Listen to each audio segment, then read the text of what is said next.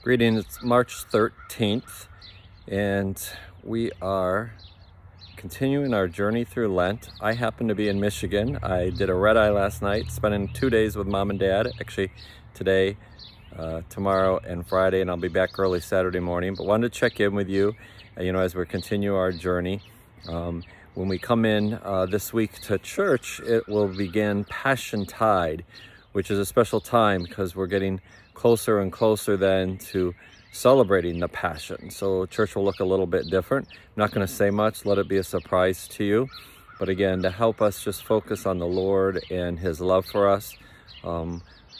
Reminder, of course, today we have all-day adoration with benediction right around 6:45, that blessing of our Eucharistic Lord. There's confessions at 5.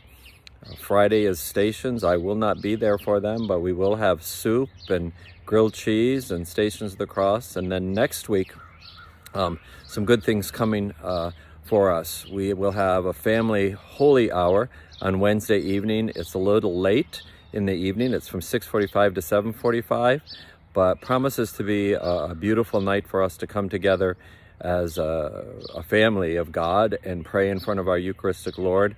We have Michael Jampoye, who is coming to lead us in prayer, and in front of the Eucharist. He'll be with us this weekend at the Masses as well.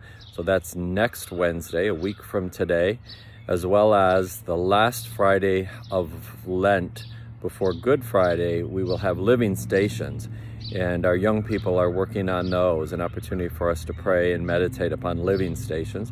So again, just many opportunities for us to enter into the great mystery of God's love and how it's revealed in His suffering, death, and resurrection. So we're looking forward to celebrating Easter and the great gift that He has risen again. So have a blessed day. It's beautiful here, 70 degrees in March in Michigan. So it's nice to be outside a little bit and just walking around, enjoying the yard and my mom and dad's home. But enjoy your day. Enjoy the beauty of the desert this day, and I will see you on Sunday. God bless.